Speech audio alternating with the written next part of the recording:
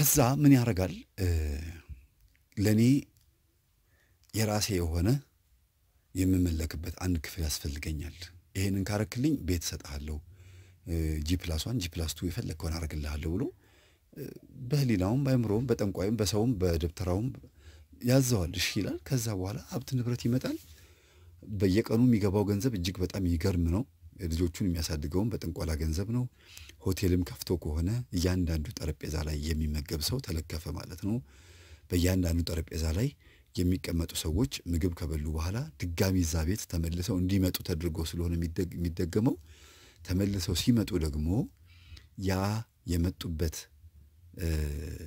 መንገድ የመናፍስቱ ጉተታ ወይም ደግሞ በመናፍስቱ ተስበው ስለሆነ መቼም ቢሆን ከዛ ቤት አይወጡም ደንበኛ ነው የሚሆኑት ደግሞ ምናልባት በጣም የሚጣፍጥ ምግብ የበላችሁበት ቤት ምግቡም አሪፍ ስለሆነ ነው የገባነው እንጂ እኛ በጥንቆላ ተስበን አይደለም እንዳትሉ መልካም የሆነ ምግብ የሚያቀርቡ አሉ ጥሩ በሆነ ምግብ አቀራረባቸው የሚወደዱም አሉ ግን አብዛኛውን ሰው በየሐዋርያት ሥራ ምዕራፍ 13 ላይ እንዳለችው የገበያ መንፈስ ወይም የገበያ መተት የትርፍ መንፈስ የሚያረጉ ሰዎች አሉና የትርፍ መንፈስ የገበያ መንፈስ በሆቴል ውስጥ ይሾማሉ ሰራተኞቹም ከዛ ድርጅት አይወጡም ለአሰራራቸው የማይመቻቸውን ሰው ያባረራሉ አመት በዓል በሆነ ጊዜ ላይ ሰራተኞቹን ጥሩ በሆነ ጥብስ ይጋብዛቸዋል አሪፍ የሆነ ነገር ደሞዝ ከፈለገ ይጨምርላቸዋል እንዳይነቁበት ትሁት የዋህ ቀን ለመምሰል ይሞክራል ምንጣፍ የቤተክርስቲያን ነው ቅዱሳት በመግዛት ታዋቂዎች የሚሆኑ ሰዎች አሉ ይሄን በሚያረጉ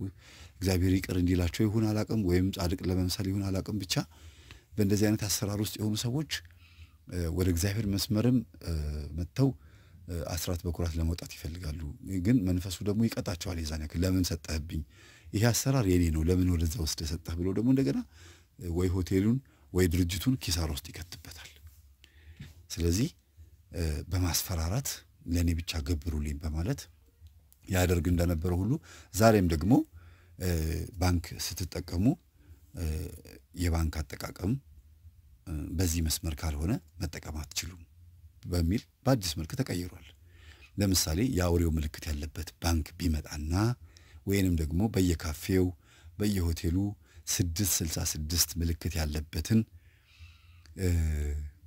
ካርድ ካልያዛችሁ መጠቀም አትችሉም ገንዘብ ቀርቷል መገበያየት አቁመናል ብትባሉ ምን ትላላችሁ ምንድነው የምታረጉት ወይም ደግሞ ለወደፊቱ ይሄን መድኃኒት ካልተወጋችሁ ወረርሽኝ በሽታ ስለገባ መወጋት አለባችሁ ግዳጅ ነው ተብላችሁ የኢሉሚናቲ አባል የምትሆኑበት መርፌ ብትወጉ ልካውን ኮሮና ቫይረስ እንደመጣው በግድ በሲስተም በጣም ጥበብ ባለበት መንገድ ተጠቅሞ ህዝቡን ያስፈራራ የሱ አምላኪዎች እንዲሆኑ ያደርጋል ማለት ነው ይሄ አሰራር ዛሬ በፍላጎት ነው ነገ ግን በግዳጅ ይመጣል ዛሬ አፉ ላይ ማስካር ማድረግ የሚፈልግ ሰው ያደርጋል አፉ ላይ መከደኛ ቫይረሱ እንዳይተላለፍ ማድረግ የሚፈልግ ነገ ከነጎዲያ ግን በጣም ቫይረሱ ተስፋፋ 2000 3000 ሰዎች ሞቱ ሲባል መሞት የማይፈልግ ሰው ስለሆነ ያለው ያደርገዋል ያንን አፍ ላይ የሚደረገውን መከለያ ስካርፕም ይማርጎ ይሄዳል ይሄ ቀላሉ ነው ይሄን መርፌ ካልተወጋችሁ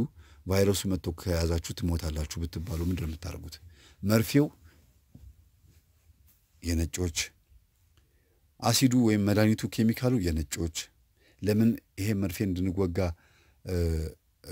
እንዳዘዙን የሚያውቁት ራሳቸው ነጮች ናቸው ቫይረሱን የሚለቀቁት ነጮች ናቸው ግዳጅ ሆኖ ቢመጣስ ምንድነው የምናረጋው የከተማ ኑሮ ነው የምንኖረው ገበሬዎች አይደለንም ከጓሮም ማሳ እህል የለንም አርብቶ አደሮችም አይደለንም እንደ ገጠር እንዳሉት ምንድነው የምንበላው ምንድነው የምንጠጣው ቢሮ ውስጥ የምትሰሩ ሰዎች ወረቀት በማዘዋወር ኮምፒውተር ላይ በመዋል የምትሰሩ ሰዎች ነገ ከነጎዲያ ምንድነው ተስፋችሁ ባንክ ያስቀመጣችሁት ገንዘብ ምንድነው ተስፋችሁ እሱስ ሙሉ በሙሉ ገንዘቡ አይሰራም ካሁን በኋላ በቁጥር ብቻ ነው የምትጠቀሙት ቁጥሩ ደግሞ ይሄ ነው ተብላችሁ ቢሰጣችሁስ ምን ነው የምታረጉት አውሬውን ተቀበልን ማለት አይደለ ስለዚህ በተለያየ አይነት ሲስተም መንፈሱ ህዝቡን በማስፈራራት መንግስታዊ ግዳጅ በማድረግ ያው ለምሳሌ ፖሊዮ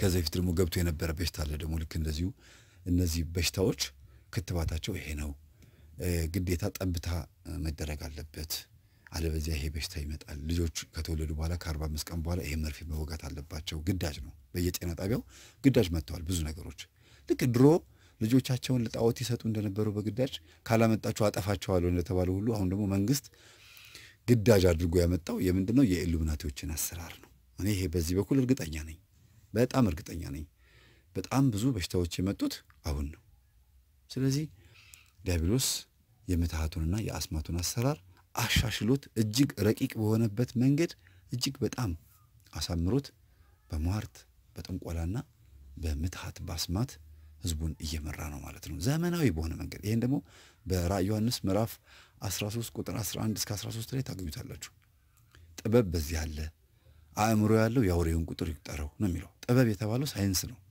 በአሰራር ውስጥ ቁጥሩን እንዲቀበሉት ያረጋል ያስገድዳል ሾላ ገበያ ወጥቶ ወይም ደግሞ ሱፐርማርኬት ሄዶ መገበያየት የሚፈልግ ሰው የአውሬውን ቁጥር በግንባሩ ላይ ወይም በእጁ ላይ ያላጻፈ ወይም ደግሞ በግንባሩ ላይ ወይም በእጁ ላይ ያላስቀረጸ መገበያየት አይችልም ይላል ራዕየ ዮሐንስ ምዕራፍ 13 ቁጥር 18 ላይ እንግዲህ ቁጥር 13 ጀምሮ ያለውን ስትመለከቱት ግዳጅ እንደሆነ ነው የሚያሳየው በቋንቋዎች ላይ ይሰለጥናል ይላል በድሮ ጊዜ በግድ ልጆቻችሁን አምጡልኝ ሲል የነበረው መንፈስ አሁን ደግሞ ምን ሆነ እንዲህ ማድረግ ጀመረ ማለት ነው እና ይሄንን አሰራር ደግሞ በደንብ አብስሎታል አስፍሮታል ማለት ነው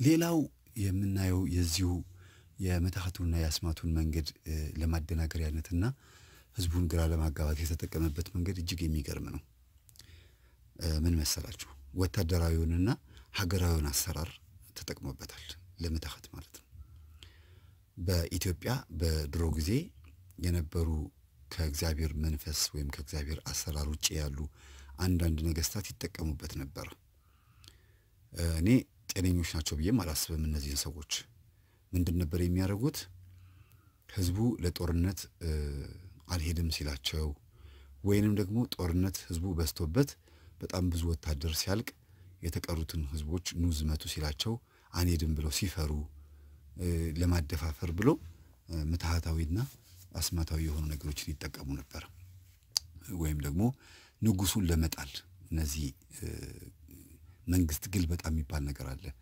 ለምሳሌ አጼ ሚኒሊክ እየገዙ ከሆነ እሳቸውን ለመጣል ጥረት ያደርጉ የነበሩ በዙሪያቸው ያሉ የነገስታት ልጆች ይኖራሉ የሌላ ነገስታት ልጆች የግራዝማች ቀኛዝማች ፊታውራሪ ምናምን እየተባሉ ቢጣሩትም ጭምር ማለት ነው የሳቸው ከስር ያሉ ወታደሮቻቸው አለቆችም ጭምር ማለት ነው መንግስትን ለመገልበጥ ሲፈልጉ ምን ያረጋሉ ደብተሮችን ወይም ደግሞ ጠንቋዮችን ይሰበስቡና ህዝቡ ሙሉ በሙሉ ከንጉሱ ወደ እነሱ ሽፍት እንዲያደርግ እንዲገለበጥ አስተሳሰቡ ልቡ ሁሉ እንዲሸፍት የማድረግ ልክ እንደ አቤሴሎም ማለት ነው አቤሴሎም በዳዊት በአባቱ ላይ አመጾበት ህዝቡ ሁሉ እንዲሸፍት አድርጎት ነበር ዳዊትን እንዲጠሉና አቤሴሎምን እንዲወዱ የልቡን የህዝቡን ልብ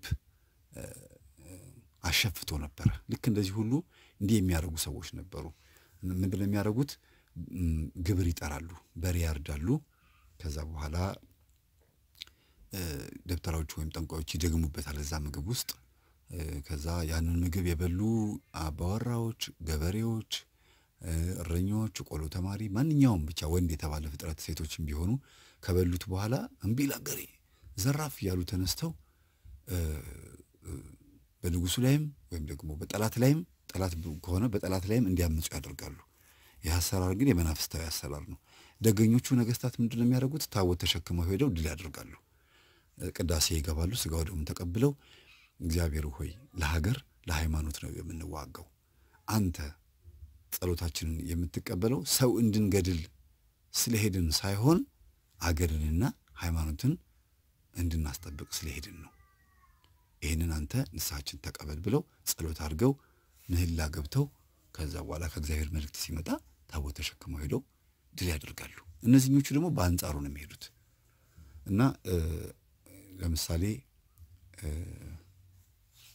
ራስ ሚካኤል የሚባሉት የወሎ በአጼ ሚኒሊክ የተሸነፉት ገዢ በዚሁ አሰራር ውስጥ እንደነበሩ ነው የሚናገሩ በኋላ ክርስቲያን ሆነዋል ነው የሚባለው ከዛ በተረፈ ይሄን አሰራር ደግሞ አሁን ባለንበት ጊዜ እናያዋለን ምንድነው የሚያደርጉት የጥንቶቹን ያልነገርኳቸው አንድ ነገር አለ ሰላይ አድርገው መንፈሱን ይልኩታል። ሂድ ይሉትና ጠላት የት ቦታ ደርሷል፣ የት ቦታ ተደብቋል፣ የት ቦታ ተመሽጓል ብለው ይጠይቁታል። እሱ ደግሞ ሄዶ መጥቶ ይነግራቸዋል። ለነዚህ አዋቂ ለሚባሉት ደንቆሮች ማለት ነው። ለነሱ መጥቶ ይነግራቸዋል። በመንፈሱ የደነቆሩ ህዝቡ አዋቂ የሚላቸው መጥተው ለነገስታት ይናገራሉ። ነገስታት ደግሞ በዛ አማካይነት ሲሄዱ ድል ያደርጋሉ።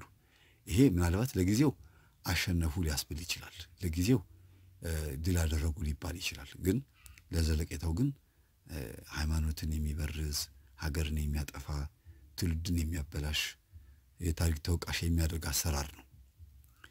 አሁን ደግሞ በአሜሪካም ሆነ በተለያዩ ዓለማት ላይ የምንመለከተው አሰራር ይሄ ነው። መናፍስትን ለወታደራዊና ሀገራዊ ጉዳይ በማገዝ ጠቀሜታውን በማስፋፋት አደናግሮበታል። ለምሳሌ ሳይካትሪስት የሚባሉ ሰዎችን ሌባ ወይም ደግሞ እነዚህ እንደነ ቢላደን ያሉ እንደነ ቦኮ ሐራም እነዚህ አማጽያን የሚባሉ አይኤስአይኤስ ወይም ኢሲስ የምትባሉ መንፈስ የሚያመልኩ አይኤስአይኤስ ወታደሮች ወደ ህንድና ፓኪስታን አካባቢ ደግሞ ያሉ አማጽያን የነዚህ ሰዎችን ሴራና ተንኮል ለማወቅ መናፍስትን ይልካሉ። ምንድነው የሚያደርጉት? ምን እያደረጉ እንደሆነ የት ቦታ እንደተደበቁ ለማወቅ ጥረት ያደርጋሉ። ዛሬ ወታደራዊ አሰራር ውስጥ የሳይካትሪስት አሰራር ገብቷል። አንድን ወንጀለኛ ጨለማ ክፍል ውስጥ አስቀምጠው ሲመረምሩት ከዋሸ ሳይካትሪስት ነው የሚጠራበት። ከዛ ልብ ውስጥ ያለውን ያውቁበታልና እንዴ አርጋሃል አይደለም ይሄን አላረክም ሲባል ይደነግጣል። እንዴት አወቁብኝ ብሎ ሌባው በጣም ነው የሚደነግጠው። ይሄን አሰራር ይጠቀሙበታል። ከዛ በተረፈ ምንም አይነት የሳይንስና የቴክኖሎጂ ውጤቶችን ወደ ወታደራዊና ወደ ሀገራዊ ወደ ጦር መሳሪያነት ነው የሚቀይሩት። ምንም አይነት ነገር ሲፈጠር መጀመሪያ የሚቆጣጠሩት ፌደራሊዝም ወይም የፌደራል አገዛዝ ወይም ዋናው መንግስት ነው። የፈጠራ ውጤቶችን ተቀብሎ ከዛ ራሱ ከተራቀቀበት በኋላ ለውትድርና አገር ለመጠበቅ ዓለምን ለመግዛትና ለመቆጣጠር ይመቸኛል አይመቸኝ ይሄ ነገር እኔ ቢዛው ነው የሚሻለው ወይስ ወደ ህዝቡ ቢሄድ ነው የሚሻለው ብሎ ለራሱ የሚጠቅመው ከሆነ ሚስጥሩን ለህዝብ አያወጣም።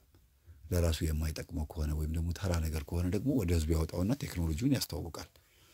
ዞሮ ምትሃታዊውን አሰራር የሳይካትሪስትም ሆነ የጥንቆላውን የማጂክ በሚል አሰራር እስከ ሰርከስ እስከ መስራት ድረስ ደርሰውበታል። ሰርከስ እየሰሩበት የሰይጣንን አሰራር ወይም ሰይጣንና አግዘን ከኛ ጋር ሁን ችግር የለውም በቀን ወይም በሳምንት ይሄን ያክል ሰው እንገብርልሃለን።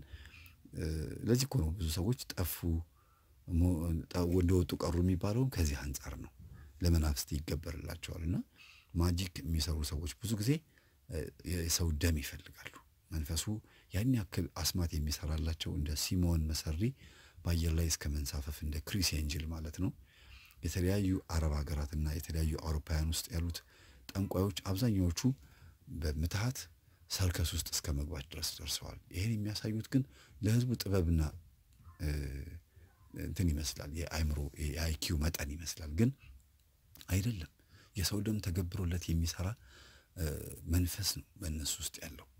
ይሄን አሰራር ነው እንግዲህ ዛሬ ለሰዎች እያጋባ ዓለምን ያደናገረበት እና እግዚአብሔር ግማሹ የለም ሲል ባለፈው እንደነገርኳችሁ በሃይማኖት ውስጥ ግራ በማጋባት አማኞችን ልቅ ወሲበኛ፣ ዘማዊ፣ ሙስና፣ ዘረኛ፣ ጉቦ ተቀባዮች፣ ልክስክሶች በማድረግ ፓጋን ያረጋዋል ህዝቡን ለሃይማኖት አባቶቻቸው ተአማኝ እንዳይሆኑ ተአማኝነት እንዳይኖራቸውና ለነሱ እንዳይገዙ ንስሐቸውን ለአባቶች እንዳይናገሩ ዛሬ እሱ እንደዚህ ሲዘሙት ካገኘሁት እኔ ኃጢአቴን የምናገረው ለእንደዚህ አይነት ካህን ነው እንዴ ብለው እንዲያስቡ በማድረግ በመሰረቱ ምንም አይነት ኃጢአት ቢሰራ ካህን ኃጢአትን እንዲቀበል ታዟል። ግን ህዝቡን በዚህ አይነት ፍልስፍና በመውሰድ ፓጋን እንዳደረገው ሁሉ ዛሬም ደግሞ ምትሃትን በማሳየት ጥንቆላን በማብዛት ዛሬ እስቲ ቤተክርስቲያን በር ላይ ሄዱና መጽሐፍ የሚሸጡትን ሰዎች ጠይቋቸው። አውደ ነገስት አለ ሆይ መፍትሄ ስራ ያለ ሆይ የስራ የቅጠላ ቅጠሎችን የነዚህ የመድኃኒቶችን የሚናገር መጽሐፍ አለ ሆይ ብትሉት አሁን የሚላችሁ አብዛኞቹ ደግሞ ስለ መድኃኒትና ስለ መዋረስ የማያውቁ ሰዎች ደግሞ ይሄ እኮ ጥበብ ነው የአባቶቻችን የጥንት እኮ የሚሰሩበት ስንት በሽታ የተከላከሉበት ስንት ነገር የሰሩበት ነው ምናምን ይላሉ። ግን አይደለም። ቅጠሉ ብቻውን መፈወስ ካለበት ቅጠሉ ብቻ ይሄንን ብላ ይሄን ቅጠል የምታገኘው እዚህ ቦታ ላይ ነው። አንተ ግን ሄደህ ልታገኘው ስለማትችል እኔ ሄጄ ስለመጣሁት ይሄን ቅጠል እንካ ብሎ ሊሰጠው ይችል ነበር። ለምን ይደገምበታል? ለምን ይቀመማል? ምን አስፈለገ? ከተቀመመስ ቢቀመም ቅጠሉ ብቻውን ይቀመም እንደ መድኃኒት። ግን ሌላ ድጋም መልካስ አጥናኤል ወይም ደግሞ ሌላ ገቢር ምን አስፈለገው? ምን አስፈለገው? ጥቋቁር ነገሮችን እንዲቀበል የሰው ደም መደባለቅ አለበት እየተባለ በጣም አስፈሪ የሆኑ ገቢሮች ያሉበት አሰራር ነው። እነዚህ ገቢሮች ደግሞ ለህዝብ እንዲነገሩ አይገባም ነበር ድሮ። ወይ ለመሪጌታ ወይ ለደብተራ ወይም ደግሞ ይሄንን ለሚፈልጉ ለጥቂት ቆሎ ተማሪዎች ብቻ በማዋረስ ብዙዎቹን ንጹህ አገልጋዮቻችንን ከቤተ ክርስቲያን አስወጥተውብን አለል ያደረጉብን ሰዎች አሉ። ድንግል ሴቶችን በቀን 7 እና 6 ሴቶችን የሚያወጡ በሳምንት እስከ 10 ሴቶች ድረስ የሚገናኙ ድንግል ሴቶችን ድንግልና የሚወስዱ ብዙ አስማቱን የተማሩ ሰዎች አሉ። ይነኳቸዋል። ሴቶቹ ልባቸው ቅልጥ ይላል። አልጋ ላይ ከተኙ ድንግልናቸውን ካስረከቡ በኋላ ዞር በይ ከዚህ ወይም እዛው ጥሏት ይሄዳል። ከዛ በኋላ ምን እንደሆነች አታውቆም እያለቀሰች ትሄዳለች። በእርግጥ በዛሬው ጊዜ ድንግልና የተወሰደ ብላ መታለቀስ ሴት ያለች አይመስለኝም። ምክንያቱም የድንግልናን ክብር ስለማያውቁት ማለት ነው። በአሁን ጊዜ ያሉት ሴቶች ድንግልና እጅግ በጣም ክብር ያለውና ትልቅ ትርጉም ያለው ምን ያህል አስፈላጊ እንደሆነ ድንግል የሆነች ሴት ያላት አስተሳሰብና ድንግልናን ያስረከበች ሴት ያላት አስተሳሰብ ምን ያህል ትልቅ ልዩነት እንዳለው የሚያውቁት የድሮ ሴቶች ናቸው። አሁን ያሉት አያውቁትም። ስለዚህ ጉዳይ በሌላ ጊዜ እንመለስበታለን። ግን ማኖ በማስነካት ሴቶችን በማፍዘዝ ብዙ ሴቶችን ወደ ቤርጉ ወደ ተለያዩ ቦታዎች በመውሰድ ድንግልና መውሰድ፣ ባንክ መዝረፍ፣ የባንክ ሰራተኞችን በማፍዘዝ አንገት ላይ የታሰሩ ማተቦችን በማስወለቅ እጅ ላይ ያሉትን ሰዓቶች፣ ቀለበት፣ የወርቅ ቀለበት፣ ሞባይል አሁን ደግሞ በጣም ልዩ የሆነው ደግሞ እባክህ ሞባይልን ስጠኝ ልውሰደው ሲለው እሺ እንካ ውሰድ ይለዋል። ለምንድነው የምትወስደው ሞባይልን? አልሰጠህም ካለ መንፈሱ ወደዛ ሰውዬ አልገባም ማለት ነው። ሙከራ ማድረጊያ ነው። ይጠይቀዋል። ሞባይልን ስጠኝ ልውሰደው ካለ እሺ ብሎ ከሰጠው ይዞ ይሄዳል። ቀጥታ አጠገባችን ቆሞ ግን ሲደግም ነበረ ያ ሰው ከመጠየቁ በፊት ለማፍዘዝ ማለት ነው። እስቲ ብዙዎች እህቶቻችንና ወንድሞቻችን ካንገታችሁ ላይ ማተብ አውልቃችሁ የወርቅ ማተብ ለሰው ራሳችሁ በእጃችሁ አልሰጣችሁም? ብዙዎቻችሁ በእጃችሁ ያዛችሁትን ብር ኪሳችሁ ውስጥ ያለውን እንካ ይሄንንም ጨምሩ ሰድ እያላችሁ የሰጣችሁ የላችሁም? ከደቂቃ በኋላ ስትባንኑ ኡኡ ብላችሁ የጮኻችሁ ሰዎች የላችሁም? ይሄ የምትሀቱና የአስማቱ ዓለም ያመጣው መዘዝ ነው። በቤተ ክርስቲያናችን በር ላይ ይህንን የጥንቆላ መጽሐፍ እንዲሸጡ የፈቀደላቸው ሰው የለም። ግን ከዘበኞች ጀምሮ እስከ አስተዳዳሪ ድረስ ይሄን መቃወም ሲገባን ብዙዎቻችን ግን ፈዘናል፣ ደንዝዘናል ማለት ነው። ለምንድን ነው ሲባል የአውደ ነገሥቱን መጽሐፍ በማተሚያ ቤት በማባዛት ትውልዱን አስክረውታል። አሁን ድሮ በፊት ጥቂት ሰዎች ነበረ መጽሐፉን አንብበውት የሚያሳክሩን። አሁን ግን ለሁሉም ሕዝብ ወጥቷል። የምትፈልጉ አንብቡ፣ መንፈሱን መዋረስ የምትፈልጉ ተዋረሱ፣ መዝረፍ ማመንዘር የምትፈልጉ አመንዝሩ ተብሏል። ሌላው ደግሞ በአውሮፓውያንም ሆነ በአፍሪካውያን በተለይ በናይጄሪያ የተለመደው አሰራር ወደ ኢትዮጵያ መጥቷል። ምንድነው የተለመደው አሰራር? የምትሀቱና የአስማቱን አሰራር በኪሳቸው ውስጥ ስር ቅጠላቅጠልና የተለያዩ ቅባቶችን በመቀባት ወንዶችን ሄደው በመንካት ግብረ ሰዶም አድርጎ ማባዛት ነው። ሄደው ይነኳቸዋል። ወንዶቹን ይዳብሷቸዋል፣ ይጨብጧቸዋል።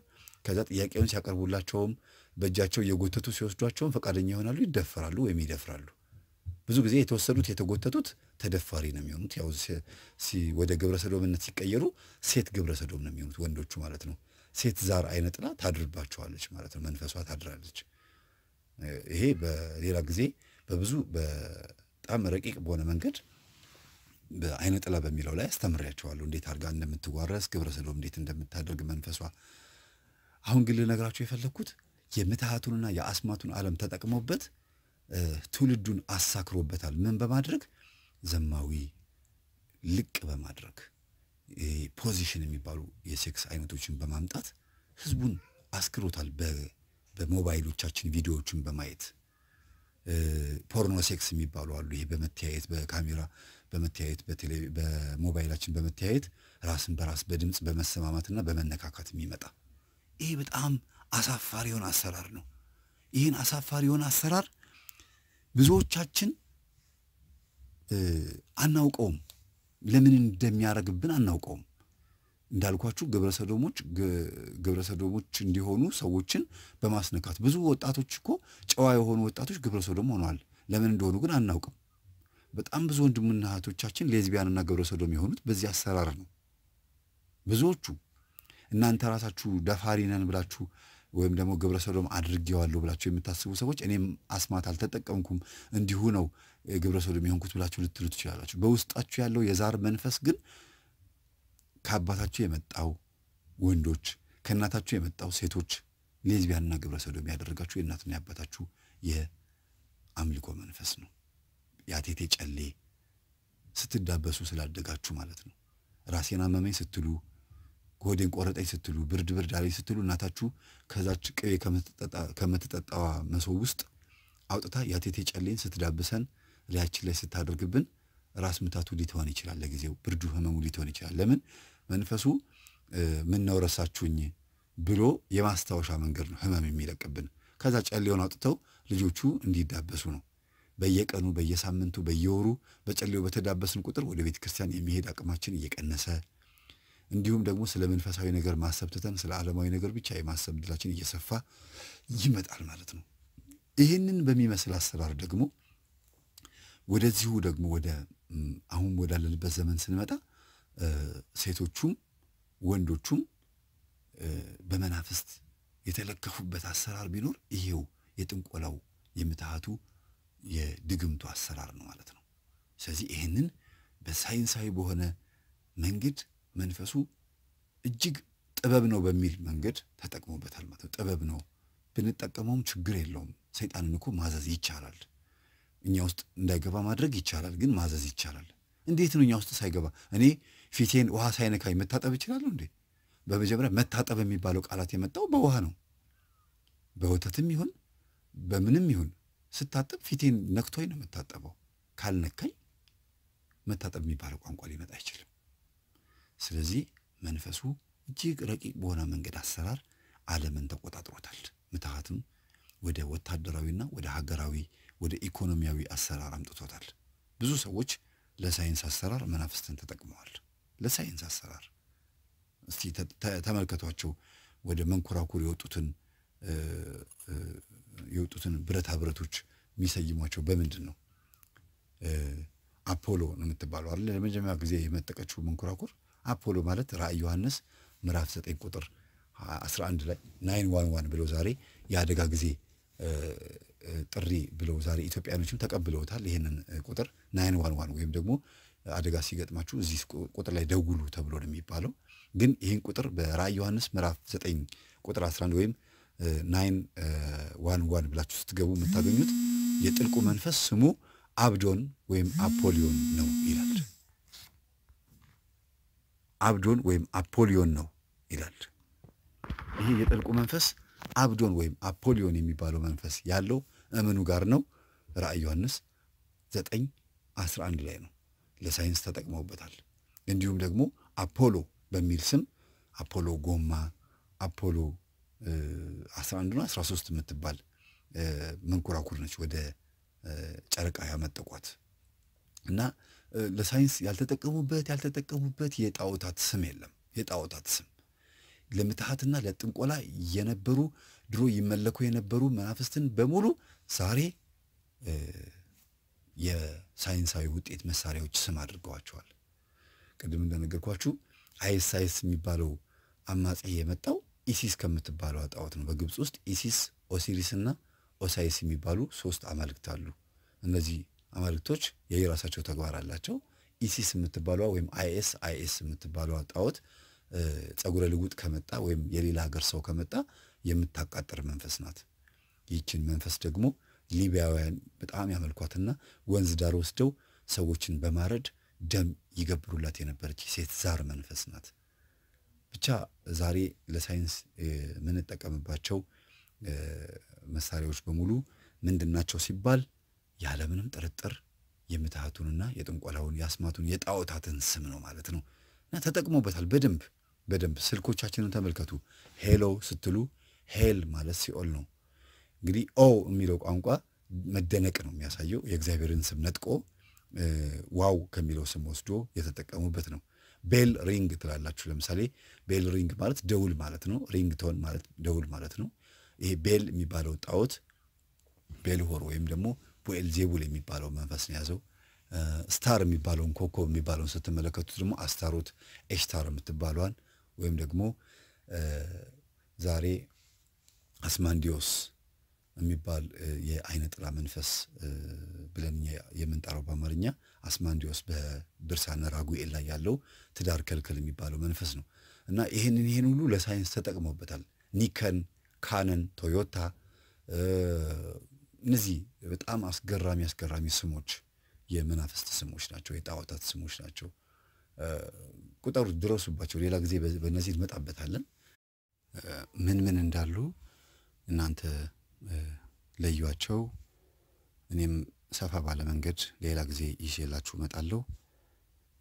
ቀጣዩን ደግሞ ክፍል 3ን እንድታዳምጡ በዚሁ ጋብዛችኋለሁ። ወደ ክፍል 3